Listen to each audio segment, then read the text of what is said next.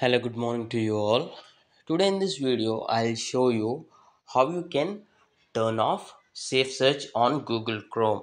So I received one of the comment to explain how we can turn off safe search on Google Chrome. So this is on my mobile and open your Chrome app on your mobile, and at bottom you'll see an option called settings. Here you need to tap on this, click on settings. Once you click on settings, there will be a pop-up open. You need to click on the first symbol, first options here, search settings. Click on search settings, and here this is the option for safe search. Now the option is selected to hide explicit results, so safe search is turned on. How we can turn it off?